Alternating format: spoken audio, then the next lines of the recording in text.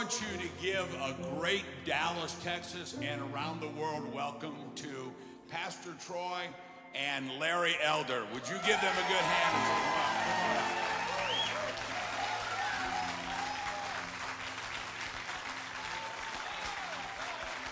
well? Larry, sit in the middle here.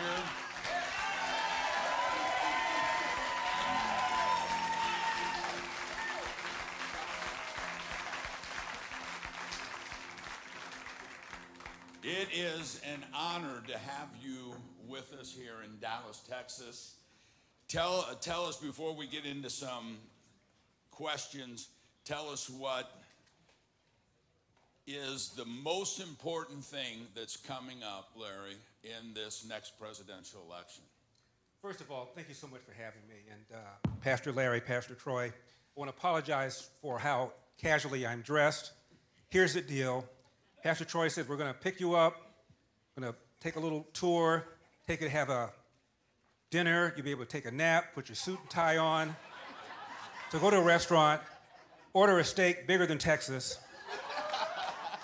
I ate maybe half of it, and then he goes, oh my God, we have 15 minutes to get to the church. So that explains the shoes and the lack of tie and everything, so I apologize for that. But I blame it on him.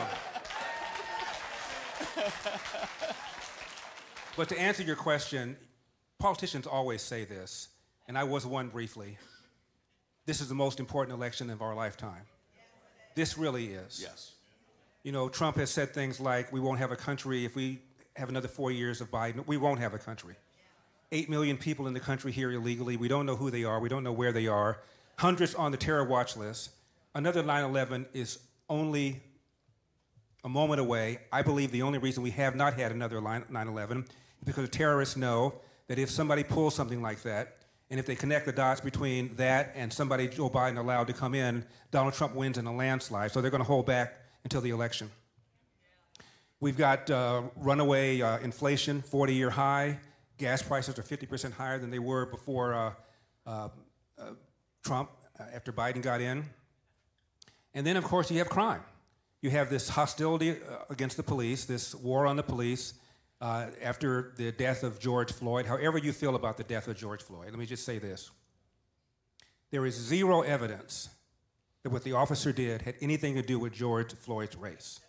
Zero evidence. Wow. In fact, the lead prosecutor, and Pastor Larry, the trial was on television. The lead prosecutor was a black man. And I'm a lawyer. I was a trial lawyer when I practiced. And the most important part of a trial is the opening statement. And in the opening statement, this black prosecutor took pains to say, the police in general are not on trial. The Minneapolis PD is not on trial. This individual is on trial for what this individual did or didn't do to George Floyd. And he was never charged with a hate crime. Wow. Yet we had 4 months of protests in the streets, all because of an assumption false that what happened to George Floyd had to do with his race when there's zero evidence of it. I'll give you an idea of how corrupted the minds are of people because of this nonsense about systemic racism. There's a website called policemag.com. Right. And a few years ago, they asked people who self-described as very liberal, and I suspect most of the people that were in the streets, by the way, there were 25 people who were killed, 2,000 officers were injured, at least $2 billion in insured property damage, maybe another $1 billion or $2 in uninsured property damage, all because of an assumption that what happened to George Floyd had to do with their race.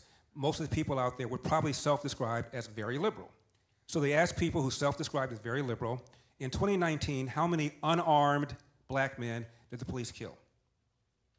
50% of the self-described very liberal people thought the police killed 1,000. 8% thought they killed 10,000. What you ask, did the just regular liberal people think? 39% of them thought the police killed 1,000. 5% thought they killed 10,000. The answer, according to the Washington Post database, 12. Wow.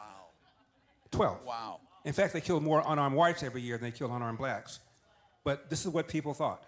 And that's how corrupted things are because of this war against the police, this lie that America remains systemically racist. So these are all the things that are on stake on November the 5th. And it's not just November the 5th now. Remember, depending upon the state you live in, it could be voting month. And one of the reasons we've gotten killed tactically is that we don't like anything other than same-day voting. I believe you should show up, paper ballot, yeah. ID, yeah. obviously. Yeah.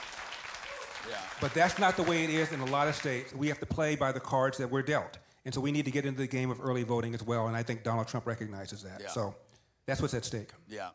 You know, a couple weeks ago, I was at the Capitol, and after I spoke, I had dinner with Senator Ted Cruz. And I asked him a question. I want to ask you this.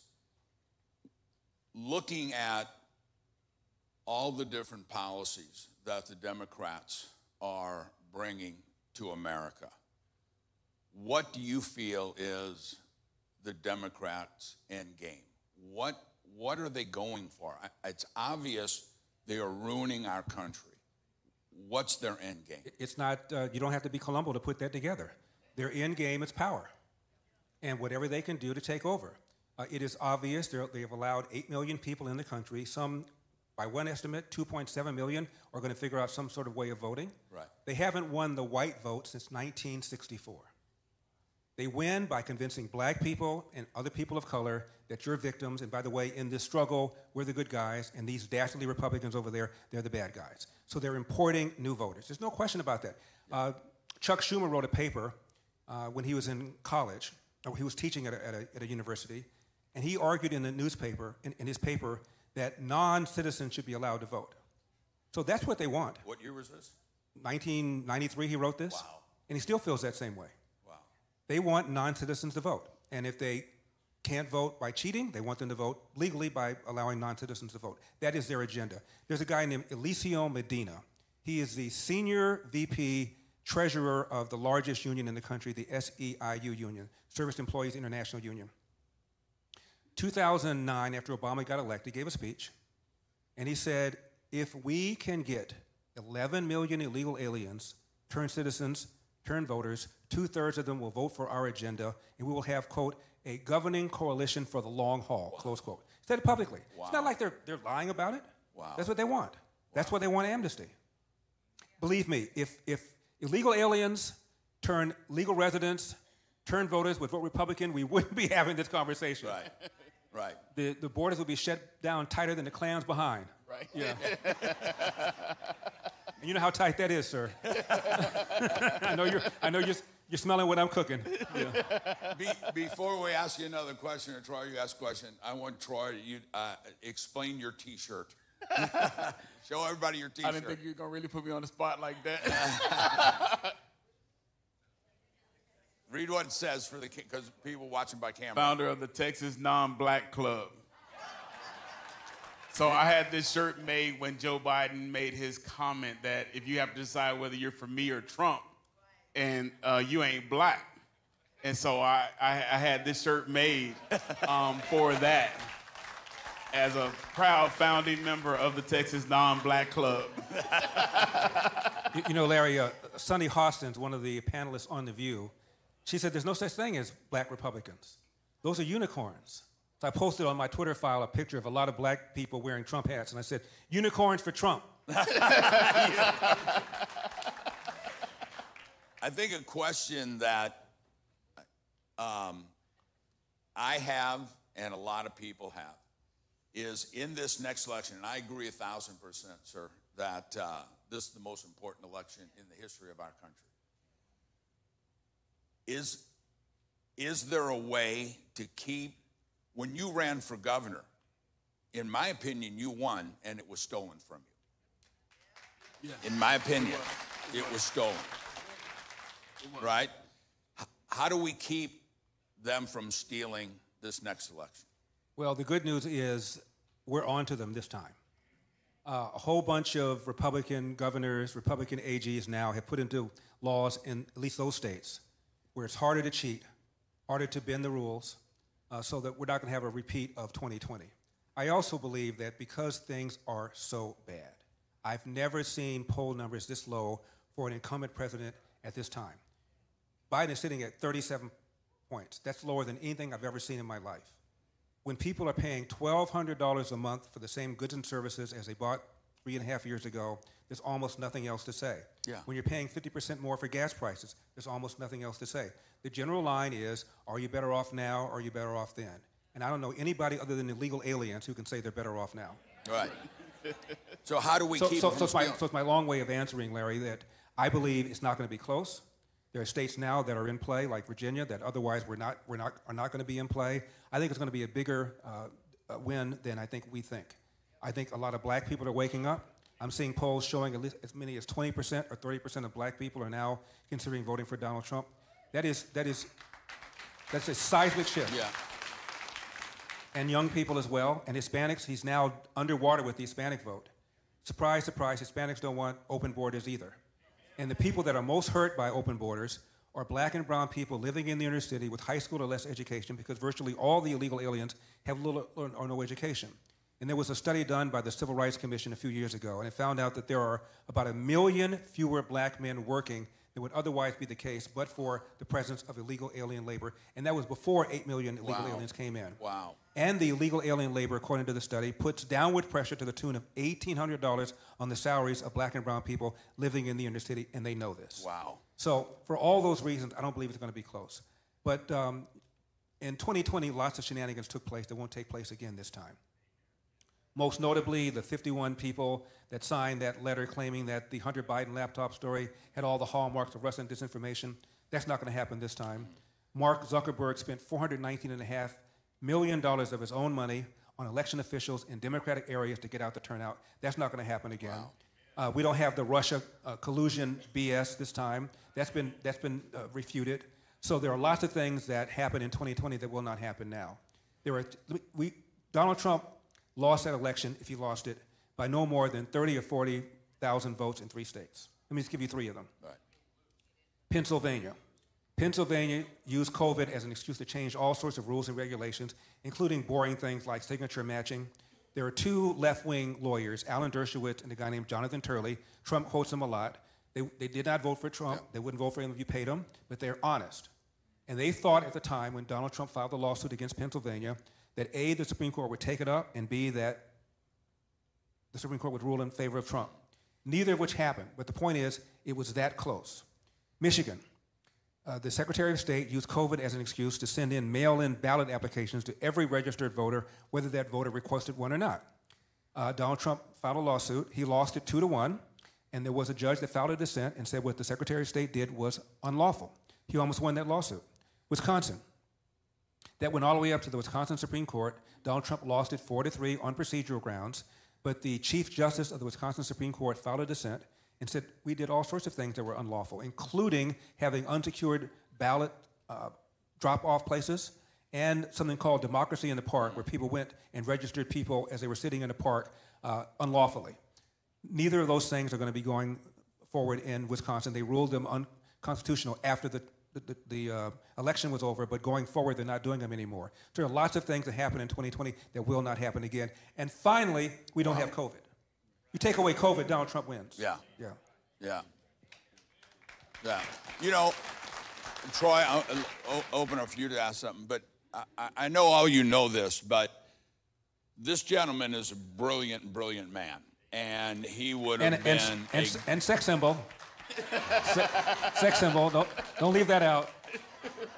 And he would have been an excellent governor, and he will someday be an excellent leader, I believe, again, in Washington. I believe God has a tremendous future, and we need to listen to what he has to say. I want to ask about foreign policy here in a second. Do you have something you want to ask first? Okay, I'm going to be, I leave Friday for Israel. I'm going to be with Prime Minister Netanyahu. I'm going to be with 150 Jewish financial political leaders from around the world. And just today, I believe it was, that Prime Minister Netanyahu made a statement about America not giving the arms to Israel to fight. And I think most Americans understand Hamas and Hezbollah are not just Israel's enemies. They are our enemies. They're the world's enemies. And that they are funded by Iran. Everyone knows that. 95% of the funds that go to Hamas, 98% that go to Hezbollah, and Hezbollah is getting ready. And Hezbollah is much more sophisticated in their ability to fight Israel. And now America has canceled their meeting with Netanyahu. They said they're not going to meet with him. When President Trump put the sanctions on Iran, we were that close to the Ayatollah being thrown out because Iran was being bankrupt. Why would the Biden administration release the funds, remove the sanctions to a country that's not only supporting terrorism against Israel around the world, but is shouting death to America? On October 8th, in the parliament of Iran, they weren't shouting death to Israel, they were shouting death to America. Why doesn't this present administration stand with Israel right now? Sometimes, Larry, the simplest answer is the most accurate. Stupidity. Yeah. Absolute, complete Good night, stupidity. everybody. And I will say that a substantial percentage of the Democratic Party is anti-Semitic. Yeah. You've got the squad, people like Ilhan Omar and Presley and Tlaib. They are simply anti-Semitic. I believe that the Obama administration was very hostile to Israel. One official in the Obama administration referred to Bibi Netanyahu as chicken bleep, and it got public. And it got public because Obama wanted it to become public. There's been tremendous hostility towards Israel because of a false belief that the poor Palestinians have been subordinated by the Israelis. The Israelis are essentially running an apartheid state, and that they only kind of became there because of World War II, as opposed to having a 3,000-year connection to the land. There's never been a country called Palestine. There's never been a ruler that ruled Palestine. It's all BS, but because American kids are so ill-informed, they really believe that Israel just kind of came in there after World War II. And why should the poor Palestinians suffer because of what happened in Europe? That's what they believe. I just saw a film that Obama and Michelle produced called Rustin. Have you seen it? Anybody seen it? Yeah. About Bayard Rustin. Bayard Rustin was a civil rights activist. He was a lieutenant of MLK, and he is the architect behind the March on Washington that culminated into the 1963 I Have a Dream speech. It was Bayard Rustin's brainchild to put all this together. And this movie was about him. He's openly gay, and talked about how that kind of compromised what he was trying to do. It was really an interesting movie. What's more interesting to me is that the movie did not at all talk about Bayard Rustin's beliefs as they would impact the Democratic Party today. He died in 1987, I think it was. The Democratic Party is all about DEI, affirmative action, underrepresentation, hostility to Israel. Even though he was black and gay, he opposed race-based preferences. He said the fact that a business has underrepresentation does not in and of itself mean discrimination. Regarding reparations, he called reparations preposterous, his word, not mine. And he said, my great-grandfather may have picked cotton, and maybe somebody owed something to him, but nobody owes me anything. And he was a Zionist, a staunch advocate of Israel. He condemned black anti-Semitism, which is a real problem. Yeah. Black anti-Semitism in the black community is about 3 times higher than the rate of anti-Semitism in the non-black Gentile community. And he chastised blacks for their anti-Semitism. So if you look at issue by issue by issue, he's on the opposite side of Obama, even though Obama and Michelle produced this movie. And I just wrote a column about it, and at the end of the column I said, I want to see you guys do that movie. So Israel is the canary in the coal mine.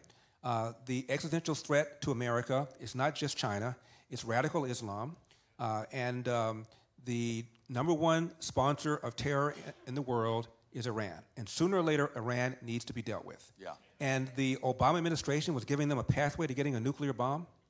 Can you imagine a world when the Ayatollahs have a nuclear bomb? Yeah. Yeah. So that's what we're up against. You know, obviously, this will be my 45th trip to Israel, and we do a lot with the country of Israel, with the government of Israel. And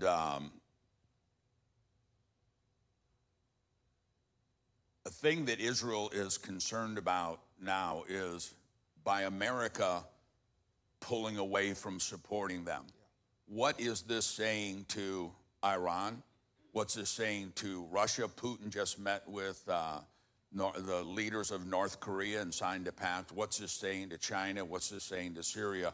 Is this opening a door for the enemies of Israel, but also who are the enemies of America? What is this saying to leaders around the world? It's saying to leaders around the world that our friends can't trust us and our enemies need not fear us.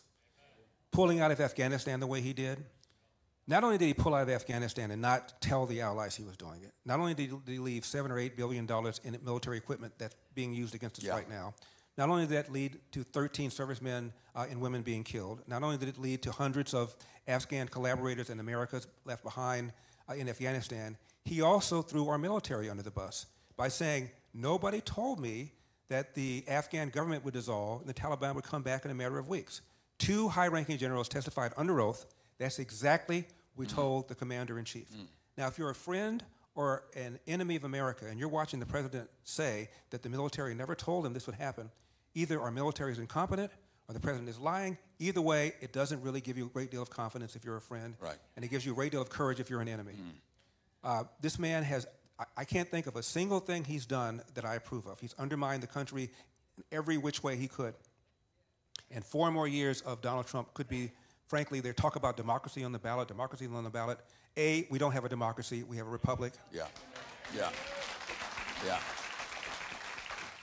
And B, if it's on the ballot, it's because of you. I think it was Alexander Hamilton, correct me if I'm wrong, Larry, I know you will. He said, a democracy is when 2 wolves and a lamb are voting on what to eat. A Republican is when the lamb can contest the vote. Yeah. Troy, you guys? Well, you know, when we talked about initially bringing you here, it was because today is a Southern holiday, because we didn't have this up north. 19th of June, but it's called Juneteenth. Thank you, Eric. Eric reminded me of that. And it is now considered a national holiday. And I can't figure out why in the world it's a national holiday when it had to do with just a handful. Maybe you ought to explain what Juneteenth is. And actually, I'm going to have him dig into all of that.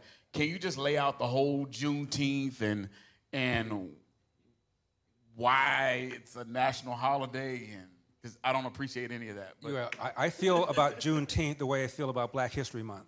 Come on. Not much. Look, Juneteenth is all about the Emancipation Proclamation that was issued by Lincoln. And here in Texas, a general read the Emancipation Proclamation and then freed the slaves in Texas. So it all originated out here in Texas. And by the way, the first president to suggest that it should be a federal holiday was Donald Trump. Biden signed it, but Donald Trump proposed it. And that's what it's all about. My question is this. It's been a national holiday now for 4 years, since 2021. Are Black people better off now that we have a Juneteenth? Come on, no. Yeah. I think they're waiting on their reparations. By the way, reparations is the extraction of money from people who were never slave owners to be given to people who were never slaves. I'm in California. It wasn't even a slave state. And we have a reparation panel that's been set up by the governor. You know, the biggest problem facing the Black community is not a need for a Black History Month or a need for a Juneteenth. Black people, by the way, have higher self-esteem based on self-esteem tests than white people do, and much higher than Asian Americans do. Black girls feel better about their bodies than white girls do, even though black girls are more likely to be obese than white girls are. So down the line, Black boys, Black girls, Black teens feel more confident about themselves than white people do. So if the idea is to give Blacks greater self-esteem, mission accomplished. The real problem facing the Black community, by far, is the large number of children who enter the world without a father in the home married to the mother. Come on. That's right. Nothing else is even close. I know that's ideal. I know people get divorced. I'm just saying the ideal is a father in the home married to the mother. Back in 1965, 25% of Black kids entered the world without a father in the home married to the mother. Now that number is 70%. Wait, when was it 25%? 1965. And it's how much now? 70% now. Yeah. And I'll talk about why in just a second. Now 25% of white kids enter the world without a father in the home married to the mother, which was 8% back in 65. What happened in 1965? Lyndon Johnson launched a so-called war on poverty. And I believe, although a lot of people would disagree with me, I believe he did it with the best of intentions. Since then, we've spent over $22 trillion on poverty programs. What we have done is to incentivize women to marry the government and incentivize men to abandon their financial and moral responsibility. It is the #1 social problem in America by far. Yeah, amen. And the numbers are clear. Even Barack Obama once cited them. If you're raised without a father, you're 5 times more likely to be poor and commit crime, 9 times more likely to drop out of school, and 20 times more likely to end up in jail. Wow. And Obama's first book was called Dreams from My Father, all about what? Not having a father in his life and about the pain that he felt. You know, you think about some of the most prominent so-called black leaders in America. Louis Farrakhan. Louis Farrakhan's mother was estranged from her husband, had a boyfriend, took back up with the husband briefly, got pregnant with Louis, and tried to abort him with a coat hanger. Al Sharpton. Al Sharpton had a nice middle-class life. Father ran away with another woman. Down to the hood he went. I mentioned Barack Obama. Jesse Jackson. Jesse Jackson was raised in South Carolina, and in those days, it was rare for a black kid, particularly in the South, to be raised without a mother and a father in the home. Jackson's mother was a teenage mother who was impregnated by the married man who lived next door. And when Jackson grew up, he was taunted. Jesse ain't got no daddy, Jesse ain't got no daddy. So Obama, Jackson, Farrakhan, and Obama, thank you, all grew up without fathers. Yet, what do they talk about? Racism, racism, racism. When they know from their own experience what troubled them the most, what hurt them the most, was not having a father in the home. They ought to be talking about it, but they're not. Yeah. And if you talk about it and you're black, you'll be called, as I was called by the LA Times, the black face of white supremacy. Don't laugh, sir. I worked hard for that title. And if you're white, they'll call you either racist, or they will accuse you of not appreciating the hard job that a lot of single black women have done raising boys and girls on their own. But it is the #1 problem facing America, and the fact that we're not talking about it is a real problem. There's a columnist named Nicholas Kristof. He writes for the New York Times, which I read so you don't have to. He's a long-time left-wing columnist, and after I began talking about this is about 6 months ago, he wrote a long column and chastised, quote, fellow liberals for ignoring this problem, and said we need to address this problem. By the way, he wrote a column a few days ago where he talked about what's happened to LA, New York, Chicago, and he said, what have we liberals done to these cities? So even people like that are beginning to realize that these left-wing policies have consequences, and they are wholly bad. Wow. You know, it's interesting that you bring that up because a good friend of ours, the family used to go to this church, and then he became the president and CEO of Lowe's Home Improvement, Marvin Ellison. And an article just came out. Marvin's the guy, I don't know if Troy told you, my wife been battling cancer. They said, go home and die. Marvin called me and said, I got a friend in LA and saved her life. She's alive today because of that. An article just came out today that on Marvin, here's an African-American man. He raised his family were sharecroppers. He started his first job at $4.25 an hour. And today he is one of the most successful men in America, Fortune 500 leader, head of a brilliant man. And I've asked him, I said, how did you go from dirt floors, no running water, daddy was a sharecropper, and to one of the most successful businessmen in the world, in America? And he says, well, #1 is the Lord. #2, his mom and dad raised them and his sisters as a family. I know the whole family. And that is such a testament of the need of the family structure. Why, and I know the answer, but I want you to give us your opinion. Why is the Democratic Party, why is the devil fighting so hard of the family structure?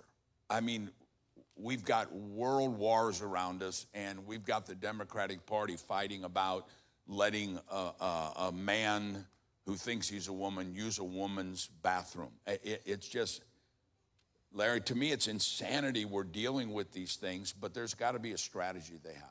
They've convinced themselves that a man and a woman married to each other are necessary.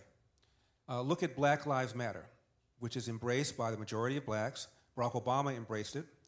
On their website, until they were criticized and took it down, on their website they attacked the nuclear intact family. said it was artificial. On their website, these are people that are trained Marxists. They said it, not me. The founders of Black Lives Matter are self-described trained Marxists.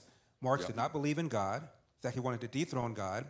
He was a communist, and by definition, opposed capitalism and free markets. So every single thing that made black people continue to go forward after slavery in the face of horrific racism are now under attack by the left.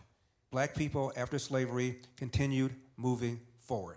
1940, Larry, 87% of blacks lived below the poverty line. 20 years later, 1960, that number had fallen to 47%. That's a 40-point drop in 20 years. That is the greatest 20-year period of economic growth in the history of America for black people. Wow. Why? Because it was rare for a black kid to be raised without a mother and a father in the home, a belief in Judeo-Christian values, a strong belief in entrepreneurship, and a strong belief in American values, even if those values were not being properly applied to America. All of those things are now under attack by the left, every single one of them. Now, Larry, I want to also say this about what you just now said about the importance of a mother and a father in the home. That said, it is not a death sentence. My father never knew his biological father. My father and I did not get along. I have two brothers. None of us liked my father. We thought he was too harsh, thought he spanked us too hard, thought he whipped us too hard. He had a belt, and he would take the belt out and beat the crap out of us. Your dad knew my dad. And I did not understand why he seemed to be so triggered all the time. And even worse, he would get mad at something, and then you do that same something, and he wouldn't get mad at us. You couldn't figure out what to do. So we disliked him intensely. My father, at the age, I'm now 10 years old, started a small cafe. So I had to work for the SOB. So I'm working, when I say cafe, I should say diner, because it's just a little box. The grill's right there. Was People it Elder Snacks? Elder Snack Bar. Yeah. Taste the difference. Elder Snack Bar, taste the difference. I don't know who came up with that slogan. 15 seats, and so you could hear and see everything. And my dad would yell at me. Now I'm 15 years old, and it's getting a little embarrassed to have him yell at me like that. Now I was afraid of my father, so I told myself the next time he yelled at me, I'm going to walk out. He yelled at me, and I was too afraid to walk out. He yelled at me again, I didn't walk out. He yelled at me again, and this time I walked out. First time anybody in my family ever defied my father. My father came home that night. By the way, the waitress had called in sick, so I left my dad during rush hour with a restaurant full of people. Not too surprisingly, he was not amused. He came home, I'm laying on my bed. He said, "Why did you leave?" And for the first time in my life, I spoke back to my father. And I said, "Dad, I'm sick and tired of the way you speak to me, and I'm not putting up with it anymore." My dad paid me $10 a day plus tips. He balled up the $10 he owed me for that day. He threw it at me, walked out of my bedroom, and Larry and Troy, we did not have a conversation for 10 years. Wow. Now, we had a little house. It wasn't like I could be in my part of the house and he's his part of the house. I knew his hours, so I just made sure he and I were not in the same room. We did not have a conversation for 10 years. And when I say conversation, I mean we did not say, is it going to rain? How about those Dodgers? How about the Rams? I didn't talk to the man for 10 years. So I graduate from high school. I go to college in New England. I go to law school in the Midwest. I'm coming home to visit my mom, but I just make sure my dad and I were not in the same room. We did not have a conversation for 10 years. Yeah. Now, I graduated from law school. I passed the Ohio bar. I passed the California bar, but I'm living in Cleveland, and I couldn't sleep. And I knew it had to do with my dad. I figured we'd never be friends, but I figured I should say something to the man so I could at least sleep. I'm 25 years old. I'm making the equivalent of around $150K. I should be living large. I can't sleep. So I told my secretary to call my clients, cancel my meetings. I'm going to go to LA. I'll be back in 3 days. I went to LA. I didn't tell my mother and father I was coming because I didn't want my dad to prepare. I'm in LAX. I took a cab from LAX to the restaurant. I knew he closed at 2:30. I got in there at 1:30. I had a big bag of luggage. My dad was shocked to see me. I said, "Dad, I want to talk to you." He said, "Should I put your bags in the back?" I said, "No, Dad, I'm only going to be here for 5 or 10 minutes. I want to tell you something." He said, "Okay, wait until we close." So I sat on the stool like this, and I said, "Okay, now, Larry, I had an hour to calm down. Don't tee off on the man. Don't tell him everything he's ever done, every whipping, everything he's ever said that offended you. Don't do that. Just do the Cliff Notes, 5 minutes. He'll call you an ungrateful son. You'll call him a cruel, nasty father, and maybe when you get back to Cleveland, you'll be able to sleep. So my dad sat down about as close as you are right now, and I teed off on him. And you know how I can go. I talked for 20 minutes nonstop. I told him about the time he spanked me in front of my best friend Carl, the time he spanked me when my cousin Elaine was visiting, the time he did this. Everything I could think of, I told him. And after 20 minutes, I was out of ammo. I was done. Every now and then, my dad, while I was talking, would replenish his coffee, but he just took it. He'd stir the coffee. He just took it, didn't say a word. Now I'm out of ammo. My dad said, "Is that it? That it? You didn't speak to me for 10 years because of that?" And I said, "Yeah." And he said, "Let me tell you about my father." Now I need to pause here. I knew my dad was an only child because we never got any Christmas presents from anybody. And I met his mom once, so I assumed his father was somewhere, but I didn't know where or who. I didn't care. I never sat down and said, "Dad, tell me about your life." I didn't like the man. What did I care? Yeah. So I'm hearing this for the first time. I'm 25 years old. He said, "Larry, you know your last name Elder?" I said, "Yes." He said, "That's not my biological father's name." I said, "What? Who's your biological father?" "I don't know. I never met him." "You never met your father?" "No." "Who's Elder?" Elder was a man in my life the longest, maybe 3 or 4 years. He was an alcoholic who physically abused my mother, and when I tried to stop the abuse, he'd beat the crap out of me. Every now and then he'd work, he'd give her the money, and then come Wednesday, he'd want the money to drink. She wouldn't give it to him. He beat the crap out of her. He said my mom was illiterate, had a series of boyfriends, each one more irresponsible than the other, and then my father cried. Now, Larry, my father was so tough, I didn't think he was capable of crying. Wow. So here I am sitting here watching my father cry, and I didn't know what to say. Yeah. And he said, I came home at the age of 13. This is Athens, Georgia. And I started quarreling with my mom's then boyfriend. He didn't remember his name. Mom sided with the boyfriend and threw my father out of the house, never to return. Now, for the next 8 hours, my dad and I sat on these 2 stools, getting up only occasionally to relieve ourselves. We talked for 8 hours, and he walked me through his life. Left home at 13, Jim Crow South, Athens, Georgia, at the beginning of the Great Depression. He cleaned up trash. He cleaned up barns. He was a shoeshine boy, hotel valet. Ultimately became a Pullman porter for the trains. They were the largest private employer of blacks in those days. So this little black boy who had never been out of Georgia goes all over the country to this place called California, a city called Los Angeles. And my dad said you could walk through the front door of a restaurant and get served. Wow. Maybe someday I'll relocate to Los Angeles. Pearl Harbor, my dad joined the Marines. Do we have any Marines in the house? I asked him why, and my dad gave 2 reasons. Anybody who's a Marine knows what I'm going to say. 2 reasons. 1, they know they go where the action is, and number 2, I love the uniforms. So my dad was stationed on Guam, in charge of cooking for the colored soldiers. My dad can look at a cake and tell you what's in it. He's that good. He was a staff sergeant, which meant he was a marksman and a leader of men. War is over. He goes to Chattanooga, Tennessee, where he met and married my mom to get him a job as a cook, short order cook. He goes to 3 or 4 restaurants, and he's told, "We don't hire niggers." This is after the war. After the war. My dad said, "I cook for them. We don't care. We don't hire niggers." Went to the unemployment office. Lady said, "You went through the wrong door." My dad goes out and sees colored only, goes to that door to the very same lady who sent him out. She was just letting him know what the rules were. He came home to my mom, and he said, "This is BS. I'm going to L.A., where I was before the war. I'll get me a job as a cook, and I'll send for you." My dad goes out to L.A. by himself. Wow. He walks around for a day and a half, and he's told time and time again, "You don't have any references." My dad said, "I need references to make ham and eggs?" He even offered to work for free for 2 weeks for a written reference. They wouldn't do that. Unemployment office, this time just 1 door. Lady says, "I have nothing." My dad said, "What time do you open?" She says, 9. "What time do you close?" She said, 5. My dad said, "I'll be in that chair until you find something." Sat there for a whole day the next day, came back the next day. She called him up around lunchtime. "I have something. I don't know whether you're going to want it." My dad said, "Of course I'm going to want it. I'm starting a family. What is it?" And she said, "It's a job cleaning toilets. My dad did that for 10 years, Nabisco brand bread, took a second full-time job cleaning toilets at another bread company called Barbara Ann Bread, cooked for a family on the weekend to make additional money because he wanted my mom to be a stay-at-home mom, and went to night school 3 or 4 nights a week to get his GED. Wow. The man never slept, which is why he was so grouchy all the time. Yeah. If I don't get 5 hours, you don't want to be near me.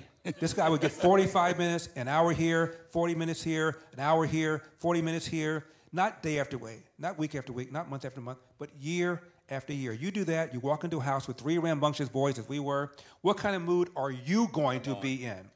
And as my dad is telling me this, the man is getting bigger and bigger and bigger, and I'm getting smaller and smaller and smaller. And my dad said, and then, when I was married before, I said, whoa.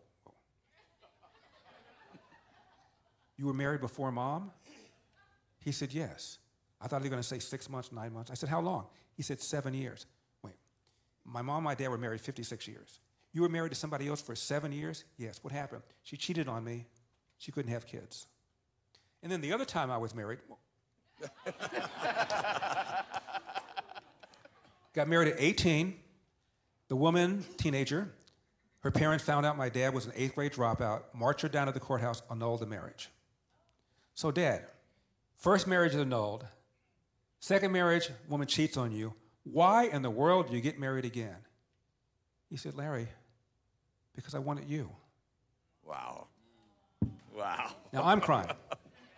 And so after 8 hours, Oh, my God. I'm crying, and I said, Dad, please, sir, you're tearing up? There's no crying in baseball. And you're making me cry. And I said, Dad, please forgive me. Please forgive me.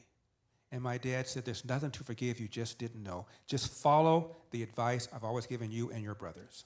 Hard work wins. Come on. You get out of life what you put into it. That's right. That's right. Larry, you cannot control the outcome, but you are 100% in control of the effort. Wow. And before you moan or groan about what someone did to you or said to you, go to the nearest mirror, look at it, and ask yourself, what could I have done to change the outcome? And finally, he said this, no matter how hard you work, how good you are, sooner or later, bad things are going to happen to you. How you deal with those bad things will tell your mother and me if we raised a man.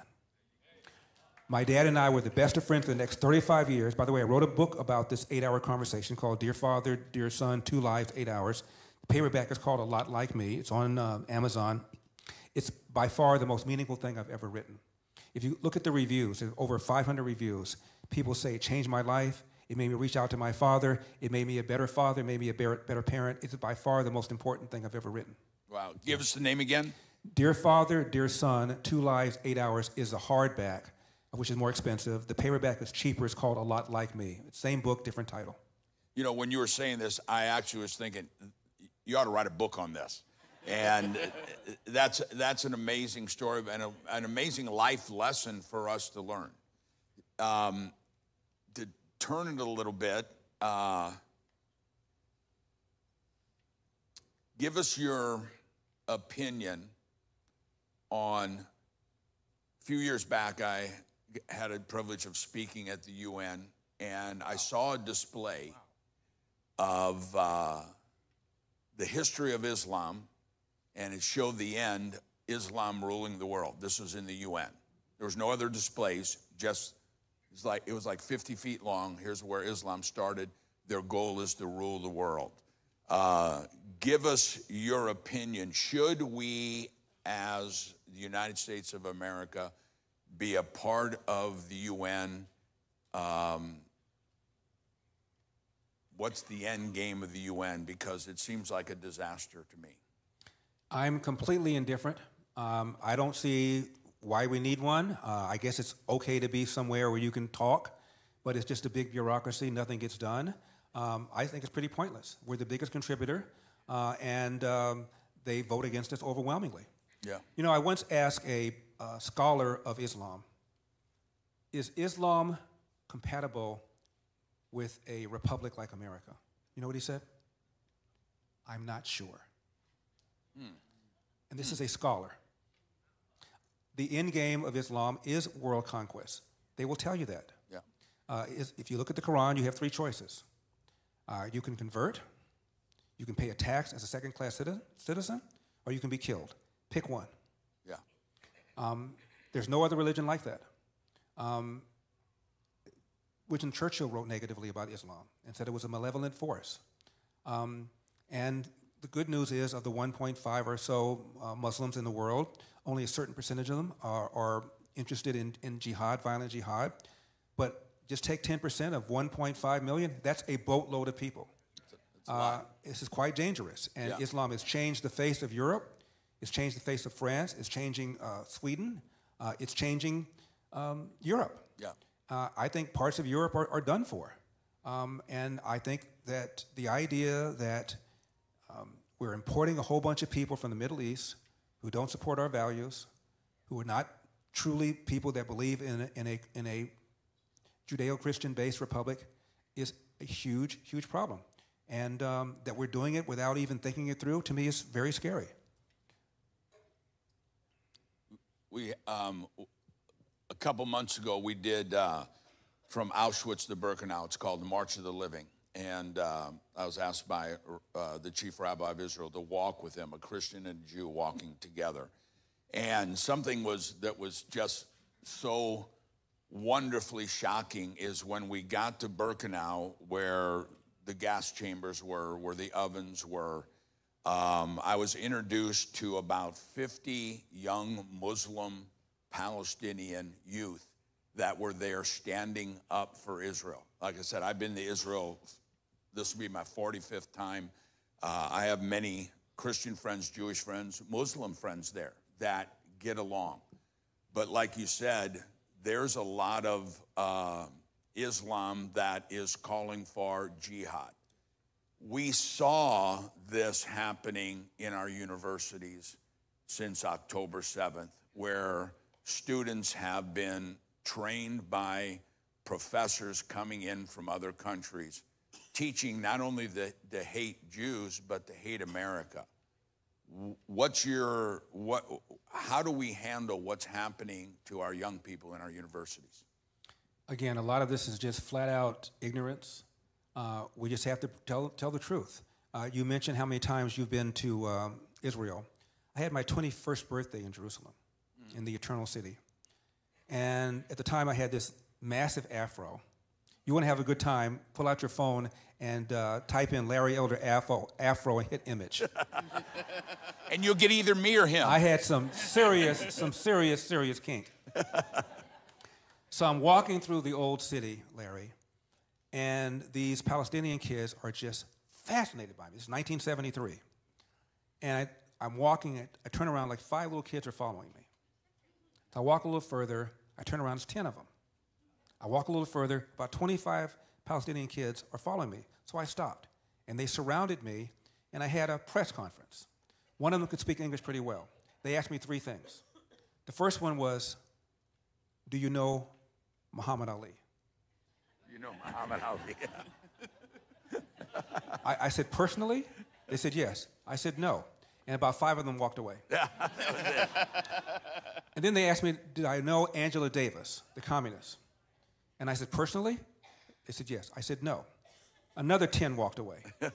And finally, they asked me this, do you know karate, the martial art? And I said, no. Because if you walk around the old city, there are all these posters of American movies about martial arts there. And the rest of them walked away. Now, I tell that story, and most of the time, people would laugh. It was funny before 9/11. Yeah. Now it's not. Yeah. Because now I realize why they asked me these questions. They didn't know about Martin Luther King, George Washington, Thomas Jefferson, the Constitution. What they knew about was Muhammad Ali, because he said F you to Christianity and became a Muslim. Angela Davis, because basically she attacked, tried to stage essentially an insurrection against America. She was a communist. And karate, because of the movies. They knew nothing at all about America. No. So they're taught from the very beginning that America is the big Satan, Israel the little Satan. They know nothing at all about America whatsoever. Right. And that's why they asked me those questions. Yeah. And so much of the world has this image of America that's been put down their throats through the poison of their academia, through all these mullahs who are teaching this kind of hatred. You know, again, the Jews are referred to in the Quran as monkeys and pigs, and there's no question that Hamas on its charter, called for not just the destruction of Israel, but the destruction of Jews anywhere and everywhere. Right. And the head of Hezbollah said he hopes Jews assemble all in Israel so they can kill them all in one fell swoop. Right. This is what we're up against. Yeah. They publicly have said this. Yeah. I love the fact that you're on the education topic now, because one of the things that I've supported you on for a long time is your political action committee that deals with school choice. And I just want you to share with those that are viewing online and those that are here why that is near and dear to your heart. Well, school choice is not a panacea, but it means the money follows the child rather than the other way around. And where there have been real school choice programs, where they haven't had the regulations, haven't had the restrictions that have been imposed upon them by public schools, graduation rates have improved, test scores have improved, parental satisfaction has improved. There are 13 public high schools in the city of Baltimore, all located in the inner city. 0% of the kids can do math at grade level. And in Baltimore, the county superintendent of schools is black, the city superintendent of schools is black, the mayor is black, so you can't blame this on the white man or Republicans. Chicago, there were 52 government schools. That's my preferred term. I prefer to call them government schools than public schools. 52 government schools where 0% of the kids can do math at grade level. Nationwide, 85% of black 8th graders, these are 13-year-old kids, can neither read nor do math at grade level. Half can't do basic reading, which means a substantial percentage of black 13-year-olds in America are functionally illiterate. Wow. Meanwhile, the Democratic Party opposes vigorously school choice because the teachers' union opposes them because it threatens their jobs. Meanwhile, the elites, whether Barack Obama or Kamala Harris or Joe Biden or Gavin Newsom, have their own kids in private school. There's a very interesting story in Obama's first book, which, by the way, was really a quite good book called Dreams from My Father. There's some argument he didn't write it. Bill Ayers, who was a terrorist, who is now an educator, there's a lot of speculation that he's in fact the one who wrote it. But it's a very well-written book and a very interesting book. Obama was offered a book deal when he became the first person to be on the Harvard Law Review, first black person to be on the Harvard Law Review. So at the age of 20-something, 28 years old, he got a book deal to do the book. It didn't sell until he became president, then it sold. But there's a scene in the book where Obama is scouting around trying to decide what church to belong to. By the way, Obama was born a Muslim. And according to the Islamic religion, once a Muslim, always a Muslim. Right. I'd be interested in knowing, when did he convert to Christianity? Where's that documentary? But I digress. So he's in Chicago trying to figure out what church to join. He decided to interview with Reverend Jeremiah Wright because it was the most well-connected church. He arrives there early, and he starts talking with a church worker, and she's a single mom, black woman, and she told Obama that her son wanted to be in the marching band, and her son's urban high school had no marching band. She scouted around and found a suburban high school, predominantly white, that had not only a marching band, but would give him a free uniform. So she's thinking about moving to the suburbs, and Reverend Wright was trying to talk her out of it. She told this to Obama. Keep in mind, she's telling this to a biracial kid whose mother was living in Indonesia, sent him back to live with his white grandparents so he could go to Punahou, the finest prep school in Hawaii. So his mother did for him what this mother's trying to do for her son. Right. So Jeremiah Wright comes, Obama meets him, and raises this issue. And Reverend Wright said, that's right, if that boy moved to the suburbs, he would not know who he is. And instead of Obama saying, are you smoking something? My mother did this for me. This one wants to do that for her son, and you're telling him that it's more important for him to be around black people so he knows he's black than to get a better education? I'm not joining the church. What did Obama do? Join the church. That tells you virtually everything you need to know about Barack Obama. Wow. Wow. That's deep. That is. I bring the depth. Yes, you do. Yes. Always. That's why you're the sage from South Central. There you go. The Prince of Pico Union, the czar of common sense. There you Don go. Don Lorenzo. You know, you talked about the Democrats always throwing out this is racist and that's racist. You know, there's some things that I believe are racist in America. And I believe you would agree with the things that I believe that are racist in America. And the number one thing I believe is racist, and the only thing that I deem to be a system of racism, is the Democratic Party. That's number one. The number two, and I want you to kind of give me some feedback. I'm going to run through my top three, and then just kind of fill me out and tell me where you stand on these things. My number two would be that abortion is racist. That's my number two, because if you notice, they put all the abortion clinics in the minority areas, whether it's Latinos and even what I've noticed is even if you go into a white community where there are trailer parks and they're impoverished, they even have, they put 2 or 3 abortion clinics there for them because they consider them the weeds of society. Number 3, what I consider to be racist is the public or government education system. So what are your views on those racists? Check, check, check. The Democratic Party, let's just look at the history. It is a party of slavery, the party of the Confederacy, the party of Jim Crow. Democrats founded the KKK. The KKK used to be referred to as the terror. Wait. Say that again. Democrats founded the KKK. Yes, they did. I didn't say the Democratic Party, but the people that founded the KKK were Democrats. Yes. Really? And the Democrat and the KKK used to be known as the terror wing of the Democrat Party. No question about it. Robert Byrd was a Kegel in the KKK. A Kegel is a recruiter. He was a senior executive with the KKK. So the party of slavery, of Jim Crow, of the Confederacy, the party that founded the KKK, the party of destroying the nuclear intact family with the welfare state, and the party that is governing our K-12 urban American school. Wow. What else have you done for me lately? And regarding abortion, what you said about abortion, well, Planned Parenthood, the founder of what became Planned Parenthood was Margaret Sanger. Margaret Sanger was a eugenist who believed that certain people just shouldn't live. And she gave a speech before the Women's Auxiliary of the KKK. Who does that? And wait. Margaret Sanger gave. You got to educate this white boy a little bit more here. Margaret Sanger gave a speech before the Women's Auxiliary of the KKK. You know what I'm talking about. There's a picture of her giving the speech. Wow. So. Wow. I have that picture. Yeah, she sure did. Wow. And about a third of abortions are performed on black females. I bought that picture at a gun show when I bought my KKK robe. I thought it was so cool to be a black guy owning a Klan robe. And so I found one at a gun show and I had to have it. Listen, I'll let you wear that shirt to church, but don't wear the robe. Don't wear the robe. Because there's some Jews around here, we'd get nervous too. When I was running for governor, you guys passed the fetal heart bill. And so, of course, I was asked about abortion because we're talking about a blue state, California. And I said, I'm pro-life. And they talk about, well, you believe in exception for rape and for incest. I said, no, I don't. I said, an innocent life is an innocent life, no matter how conceived.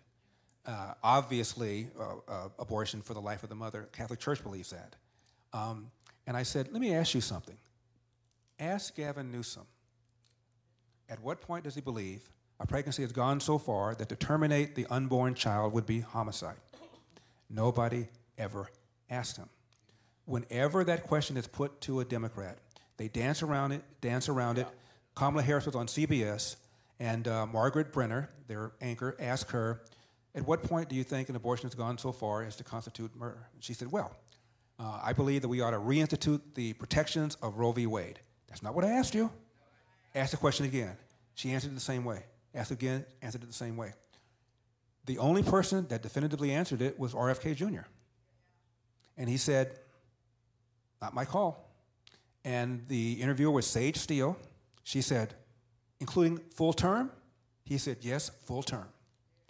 At least he was honest. He got hammered and then started backing away from it.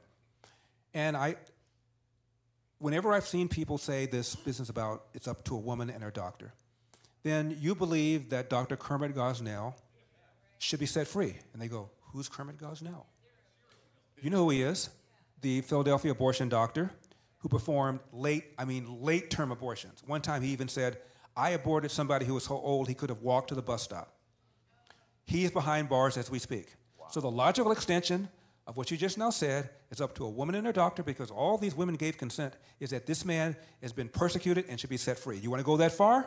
They don't want to go that far. So the answer is they do want limits. They just don't want to say what they are because they're afraid they're going to lose support. So they call us extremists. They're the extremists. Yeah. Come on.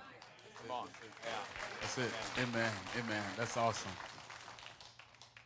So with all that's happening in America, there's a lot of talk about, and I'm a part of this organization. It's constitutional. It's called an Article 5 Convention of States.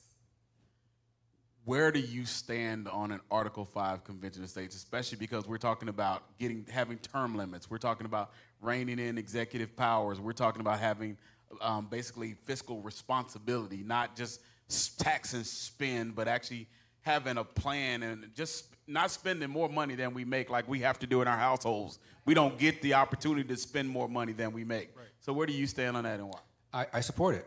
I think about 19 states have now signed on to it. Is that what it is? And it takes around 36 states, I think, in order to have a convention. 34 to have a convention, 38 to ratify. Okay. And the primary reason I want it is for fiscal restraint. When I was running for president, I argued that we need to have an amendment to the Constitution to fix spending to a certain percentage of the GDP, with possible exceptions for war and for natural disaster. Otherwise, both parties spend, government gets bigger and bigger. Why? Because much of the spending is on automatic pilot. Medicare, Social Security, Medicaid, and now Obamacare. And they need to be reformed, and dramatically. And the only way you're going to make politicians reform it is to force them to do so, because you cannot win elections by telling people you're going to take things away from them. You do that, you'll be accused of not caring about the sick, the poor, the elderly, and you will lose elections. The only way to do this is for politicians to say, well, I had to cut down this, I had to do this, I had to reform this, otherwise I would have been in violation of the law. The devil made me do it. That's the only way it's going to be able to happen.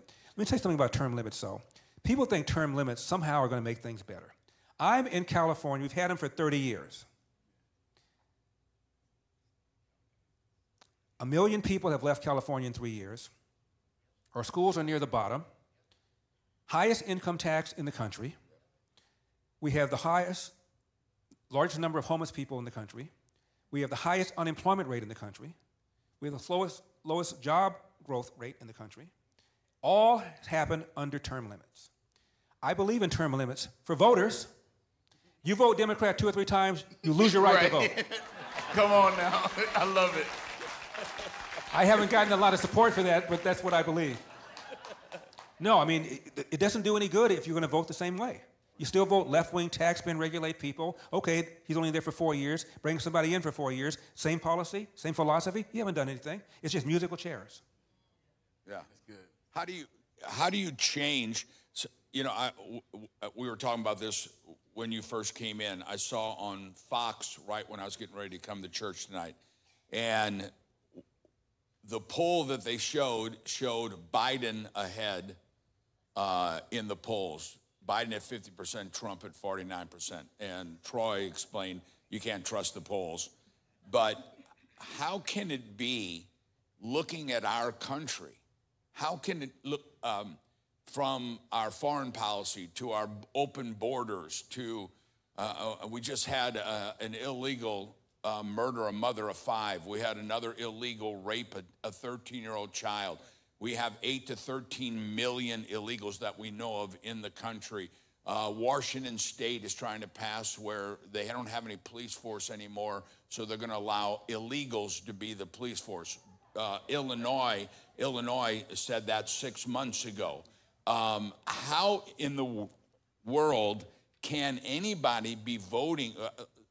You know, my wife, I went shopping the other day and brought home the groceries, and she was looking at the cost of hamburger buns were $5. She said they used to be 99 cents. How can anybody be voting for Democrat? And the answer I've gotten is a lot of people just vote out of habit. How do we change that habit? I think it's worse than that. They don't know how bad it is because of the sources of their news. I watch Fox, I watch Newsmax, but I also make sure I watch CNN and MSNBC, if only to find out what they're talking about. Yeah. There's a guy on Fox named Bill Maloogian. Been on the borders now for a couple of years. He does these amazing stories about these hordes of people coming up through our country. And then I cut on CNN. Nothing. Yeah. Cut on MSNBC. Nothing. It was only when governors like yours and like Florida began putting illegal aliens on buses and sending them to places like New York and Chicago did they start caring about it. Yeah. Yeah. A few years ago, 2.5 million illegal aliens came in 1 year.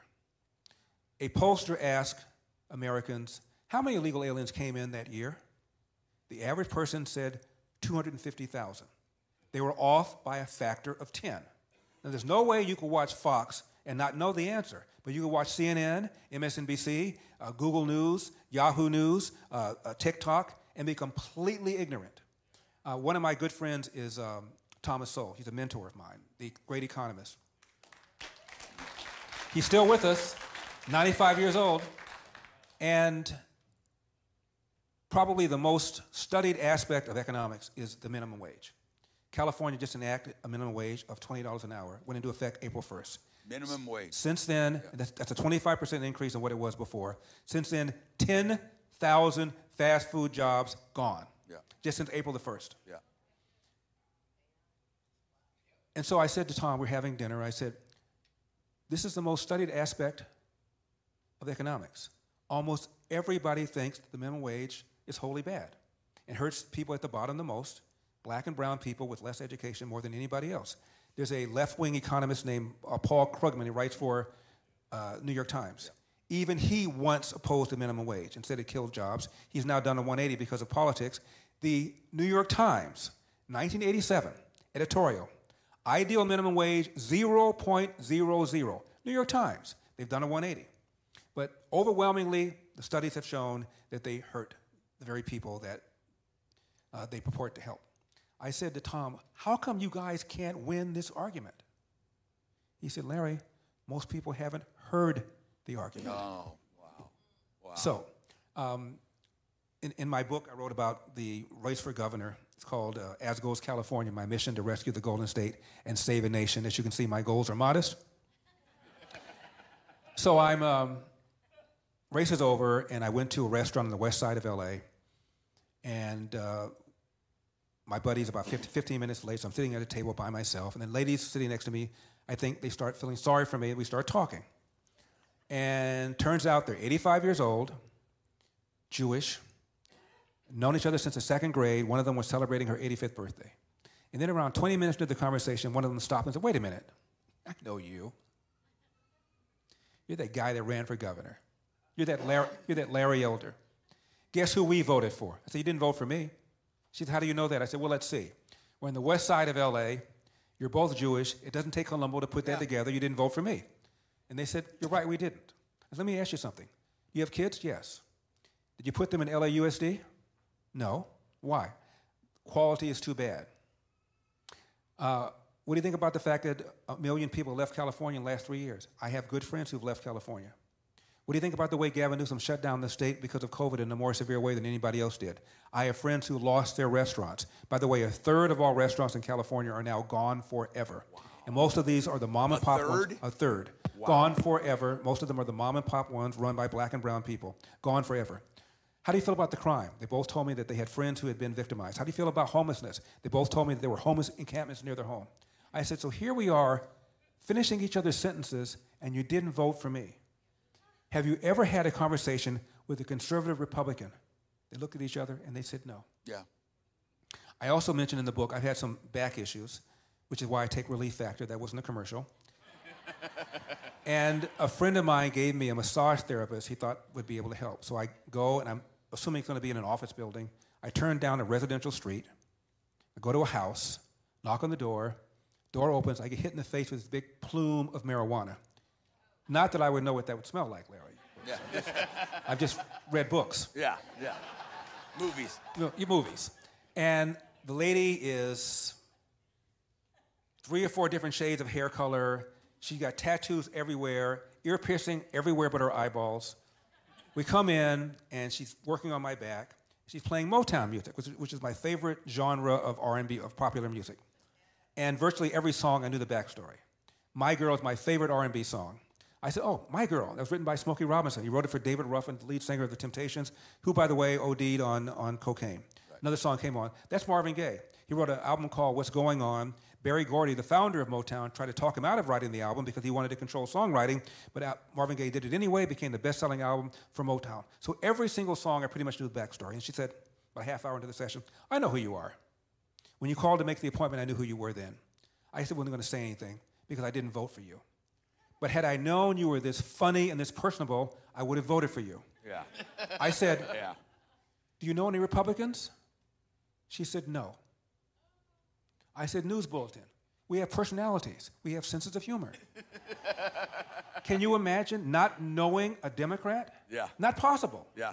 They don't know any Republicans. Yeah. You ever had a conversation with one? Yeah. Yeah. You know, and Larry, that's one of the reasons I've been asked to come to Jerusalem, is to speak to the Jewish leadership, because forever the Jewish people have voted Democrat, and they're starting to wake up, just like I think African Americans are starting to wake up, Latinos are starting to wake up, and I got nothing against white people. I married one, and they're saying, you know what? We think a big portion is getting ready to make that shift, and so that's why I'm going over there to speak to this group. I want to ask you, when we're talking about this shift that's taking place, I'll pick on the Republican Party a little bit. I know part of the Republican Party is part of the swamp. That's the problem. How much is foreign finances influencing not just the Democratic Party, but the Republican Party? Money from China, you talked about TikTok. How much is that as a problem, and how do we answer that? It's a huge problem. China has given billions of dollars to American universities to infiltrate curriculum, to teach people that China is not an adversary when they clearly are. Right. A lot of money is come in from places like Qatar to American universities. It's a huge, huge problem. Yeah. Look, both parties have had a corruption problem. Both parties have had a spending problem, which is why we need the convention we talked about to rein in spending. And we need to be honest about what's going on in our country. We are under assault by China, by North Korea, by Iran, by radical Islam, and China sending up this fentanyl from the southern border. We're being invaded from the south. I've never seen the country more in jeopardy. And even Christopher Wray said, there's never been more red flags than right now. I believe the only reason we have not had another 9/11 is because if there is something like that before the election, and the perpetrators are people that came into the country under Joe Biden, that would guarantee a landslide victory for Donald Trump. Yeah. But once the election is over, whether Trump wins or Biden wins, I think at that point it's unleash the hounds. Yeah. And who knows what's going to happen in this country. What about terrorist cells that are already functioning in America? We know they're here. Yeah. I have friends who work for the FBI. They have investigations in all 50 states. And I think we've been very, very lucky something else hasn't happened. But I also think the reason something hasn't happened is what I said earlier. Yeah. There's a pullback right now for fear that Donald Trump will be worse. So I would rather have Joe Biden win, so we're not going to do anything until the election is over. But once the election's over... Katie barred the door. Yeah. Yeah. Yeah, I agree. Maybe That's about good. 10 minutes or so. So we're going to go ahead and do some questions. Okay. Pastor Israel and Pastor Lydia is over here, and then Pastor Israel will be over here. So rules for questions. When you come to the mic in the aisle, if you have a question, go to the mic in the aisle. Pastor Israel and Pastor Lydia will hold the mic. Do you have a mic? Where are the mics at, guys? Okay, there they are. Okay. So all questions must be asked in the form of a question. If you have a comment, that email address on those signs, you need to email your comments to that email address on those signs at the back of the aisle, and then I'll get those to you. You have 1 minute to ask your question. If you can't ask your question in 1 minute, email it. Yeah, that's right. Because we don't have time for comments and lengthy conversation on this. So let's start with Pastor Israel. First question, and state your name, what city, and do you attend this church? Jeff Morgan, second-time visitor from Dallas, Texas. Larry actually donated to your campaign. I wanted you up on that stage. Thank you for what you've done. Thank you so much. Thank you. The question that I have for you is regarding the issue of fatherlessness. Dr. Ben Carson has come out recently against unilateral no-fault divorce. It's getting more and more traction. The Speaker of the House is against it. It's becoming a bigger issue. I think the issue of fatherlessness has to be tied with that as well. Church people need to be speaking against that because no-fault divorce is an anti-Christian doctrine, comes in from Bolshevik Russia and from Marxism and everything else. Do you have any comments on that and that relationship to the fatherless issue? Thank you. I think it's done a great deal of damage to the family, no-fault divorce. Repealing it, putting back the way it used to be, where you have to make an allegation against somebody in order to get a divorce, I'm not sure that's a whole lot better. I just think that this is a moral issue that we ought to abide by our commitments, and that infidelity is a sin, it is a moral sin, and the best thing a father can do for his children is to love their mother. Amen. Amen. Amen. Amen. And you know, if I could, you said about the church, one of the things when we were at the Capitol and I was having dinner with Senator Cruz, this brought up, and several leaders, there's about 10 of us, and they said, one of the reasons why America is going downhill is the leaders in the church are not speaking up. And I agree 1,000%. It is the churches, the pastors of the church, it is our obligation to say, and it was Kelly Stuckford that told me, he said, just because you're a pastor doesn't mean you lose your freedom of speech. I have a right as a pastor, even though we have the microphone, we have the right to say how we feel. Right. And not only do we have a right, we have an obligation, I believe. And I think too many church leaders are making political, financial decisions by not saying anything. It's not the job's church to stay neutral. It's the job's church to be biblical. And I think, and I appreciate you bringing that up. Pastor Lydia. Hi. Hello. Check. Test check. Yep, we can hear you. I'm Kelly, first-time visitor. Larry, thank you for being here. I appreciate it. We all admire you and look up to you and appreciate all you do. Thanks for leading. Thanks, Kelly. I have a question about voter fraud that concerns me. You mentioned several things that you say are going to be controlled and limited and stopped come election time.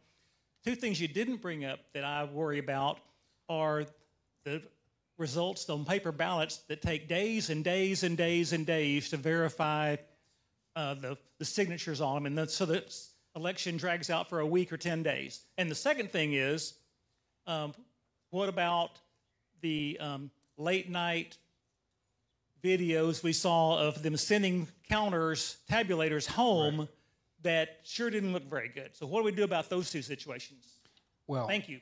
The ideal, of course, is same-day voting, in person, voter ID, paper ballot, and count the ballots that day. And that's what we ought to be pushing towards. There is a wonderful video on Rumble, an interview with a guy named John Eastman, who is one of Trump's lawyers. John Eastman has since been disbarred because of his position on January 6th and on voter fraud. He gave a speech before an organization called the American Freedom Alliance. It's about a 48-minute speech. I urge everybody who believes that there was no widespread voter fraud to watch that speech. John Eastman is a very well-educated man. He was a former dean at a law school in California, professor at the same law school, ran for Congress as a Republican. He's not a flamethrower. He's a very calm, methodical, careful man. And when California moved to disbar him, they said, do you have any evidence of your contention of widespread voter fraud? He gave them 100,000 pages of evidence. Wow. And he still got disbarred. Wow. But if you listen to what he said about what happened in Wisconsin, what happened in Michigan, what happened, as you mentioned, the time where they had these voting ballots. Let me just mention Wisconsin. Generally speaking, around 10 to 15% of people living in nursing homes in Wisconsin vote. In the 2020 election, there were nursing homes where close to 100% voted, including people that were in what's called the memory wing. There is video, you can go on YouTube and see it yourself, where someone is sitting with his or her loved one, and the loved one has no idea where he or she is. And this loved one voted. And the senior citizen voted. And the loved one said, I have no idea why my uncle, why my father, or my grandfather voted, because he couldn't cast a ballot. 100% voting. Wow. And the Republicans hired the former Chief Justice of the Wisconsin Supreme Court to do an investigation, and he filed a report talking about all of these shenanigans. Wow. And Donald Trump lost Wisconsin by, I think it was 10,000 votes. Yeah. So there's no question, in my opinion, that the election was rigged, stolen, shenanigans, use your favorite word, but it was completely, totally unfair.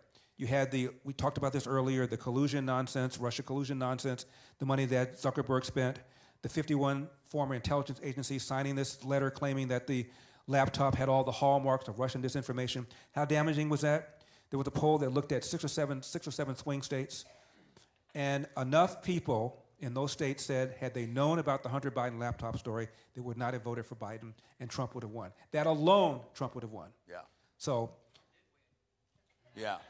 And if I could throw something in there also that Troy we talk about all the time, is in August, 5 or 6 of his pastors met with President Trump, and he encouraged us, get the churches to be a voting place. Yep.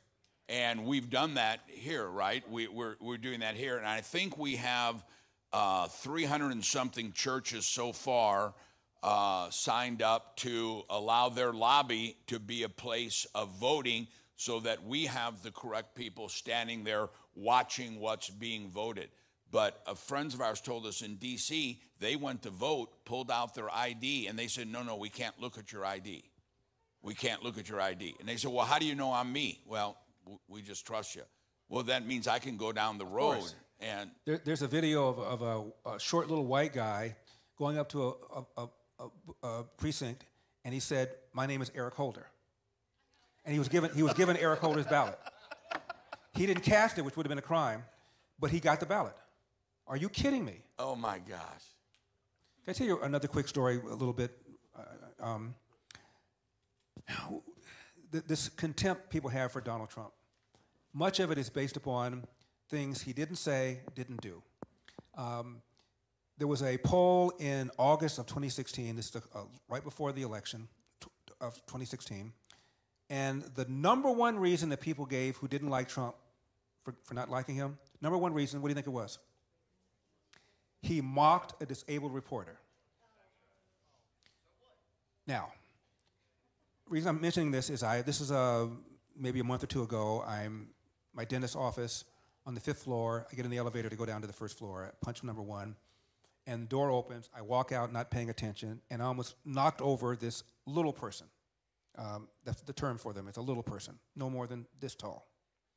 And my knee hit her right in the forehead. I said, I'm so sorry. And she said, no, sorry, you just didn't see me. I know who you are. You ran for governor. And I don't agree. And so we're going down to the 1st floor, and I got off and I said, can you tell me the number one thing you disagree with me on? She said, Trump. And I said, what about him? And she said, he's an a-hole, except she didn't say A. I said, what makes Donald Trump, give me the number one reason Donald Trump's an a-hole. And she said, he mocked a disabled reporter. I said, that's a lie. The reporter in question is named Serge Kovaleski.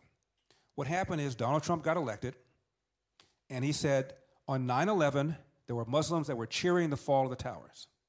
And for a day or two, nobody could find any corroboration.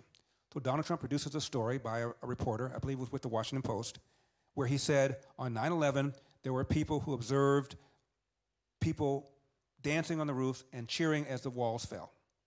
So they go to the reporter, and the reporter retreated from the story. He said, well, I didn't see it. I'm reporting other people saw it. I didn't say there were hundreds. I don't know what the number was. So Donald Trump is having a rally. He's talking about it. And he goes, and the reporter goes, I don't remember, I don't remember, I don't remember. Okay. Serge Kovaleski has a disability. He has an atrophied arm that goes like this. He doesn't go like this. He speaks very calmly and a very articulate man. He doesn't go like, even he never said he mocked me. Other people said it. Wow. So now that's become the thing. Donald Trump mocked a disabled reporter. There's a website called Catholics for Trump with 3 or 4 videos where Trump goes like this, to mock himself, to mock an able-bodied general. Donald Trump is a stand-up comedian. He does that. He wasn't mocking his disability. He was mocking his retreat from the story. And she said, I didn't know that. Yeah. And she said, you know, and also I'm Jewish, and I like Donald Trump's stance on Israel. He moved the embassy from Tel Aviv to Jerusalem. I said, not only that, he cut off funding for the PLO because they were giving money for homicide bombers. It's called pay to slay. Pay to slay. Yeah. He did the Abraham Accords. He has been arguably the best friend Israel ever had. And she said, you know, you're making me think. She said, you're cute. And I said, so are you. May I take your picture? She said, yes. I went down, took a selfie. She said, thank you for asking permission to take the picture. I said, what do you mean? She said, most people see me walking down the street and like I'm an exhibit in a zoo and take my picture without permission. I said, well, they're a-holes. Oh, my God. Hang on just a second. I'm going to get back to these. Let me let the stream people go, and then we'll knock these questions out. Stream family, thank you for tuning in again. Thank you, Black Contemporary Television, for capturing this tonight. And I'm going to have Larry say something to you guys. So Pastor Larry and Larry Elder, neither of you knew that a new network that I'm on is not a new network. It's new for me as a conservative voice. I'm the only conservative voice on entire Black Contemporary Television. And they are streaming this entire deal tonight. Awesome. They streamed all of our Wednesday nights this month. Awesome. And so we're making an impact. So if you want to say something, both of you want to say something to that audience, that this is their first time meeting you. And let me say something as a pastor. Only 10% of Christians get out and vote. It's not enough to pray for our elections. You've got to get out and do something about it. So Donald Trump told us, Larry, when we met with him, he said, if we could get 20 to 25% of Christians voting, it would be a landslide, and there's no way they can steal it. So I just want to say, yeah, we need to pray about these elections, but we need to get out. They didn't just pray about the walls of Jericho going down. They got out and walked around them and did something, so get out and vote. Well, the theme of all my work has been, we've got a country to save. And I've been around a very long time. Since the mid-'80s, I've been on TV or radio or both.